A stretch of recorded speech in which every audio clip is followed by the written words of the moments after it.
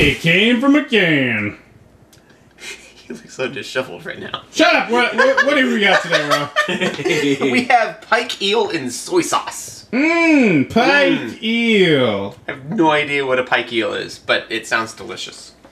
It looks delicious by the picture. Yeah, I don't have a good experience with eels in cans. Although, you know, unagi is like one of my favorite sushis. Yeah, right? And it's in soy sauce, so that means that it's not going to be salty at all. No, not at all. Alright, it does come with a pull top. Good. Like most fish things in a can. Oh, yeah. Ooh, that sauce, it smells really good, actually. Whoa, this might be an outlier. Let's get some chunk in here. A little bit of that silver skin on there. Oh yeah, there's still bones in there. Let's see how well they're done in the can. Alrighty. Yeah, the bones are a little bit thicker to get through than like what bigger sardines spines would be. It's got a little bit of spice to it, not much. It's kind of sweet. The soy isn't a problem at all. It's kind of more almost like a teriyaki kind of flavor to it. Yeah, I think the worst thing about it is I don't know. Jesus Christ, there's some splattering shit everywhere. Bill, no. I know. Bill, I'm so sorry, Bill. But yeah, like the vertebrae is a little hard to get through. The one thing that I know about eel, because I've only had it in a sushi joint, is the texture of the meat is different. Like, that is why I go to eel for anything, because it's just sort of like a strange kind of texture. The right texture is flaky and melt in your mouth. Yeah. It smells a lot like cat food.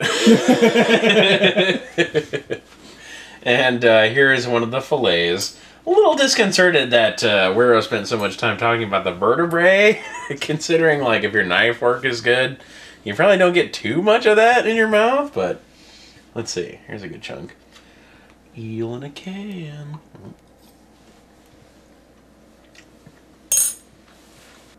What a strange thing eel in a can is. I don't even know what to describe it as. It's like really sweet for a meat. It's like the sweetest meat I've had astride like a maple bacon or like a maple sausage or something. Like something really super sweet for a meat. It's not quite disturbing, but at the same time it's like it makes you stop and be like, am I really enjoying like a fish right now? I'm not quite sure if I enjoy it on its own, but I can't possibly imagine it going into something else. If that makes any sense. Downfall of all canned eel I have tasted, way too sweet. So I'm a little bit afraid of this because these guys describe it as sweet. You're ready for a little bit of sweet? It smells sweet. It's like fucking orange chicken sweet smelling. Yes. Like, Yes, it is. Or like the sweetest of the Bush's baked beans. Oh, That is like really sweet. fucking gross. Roll that beautiful bean footage. Oh, yeah.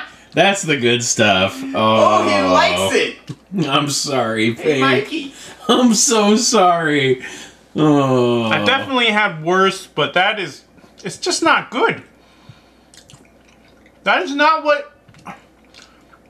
That's like a sweet and sour chicken without the sour. It's not as bad as I thought it might be, because the soy, like when you get super sweet soy, that is horrible to me. I hate that flavor, and a lot of canned eel is that flavor. This has the barest hint of some sort of spice in there, and sweet, over sweet. But the eel has a really good texture to me. I didn't think the backbone was a player at all. Like, I think that's a great texture. If this was more like fishy eel flavor and less oversweet flavor, this would be good. Too sweet to enjoy. This I don't even know. Yeah, I'm with Luffy here. What the fuck do you use this for? I have no fucking clue. It's gross.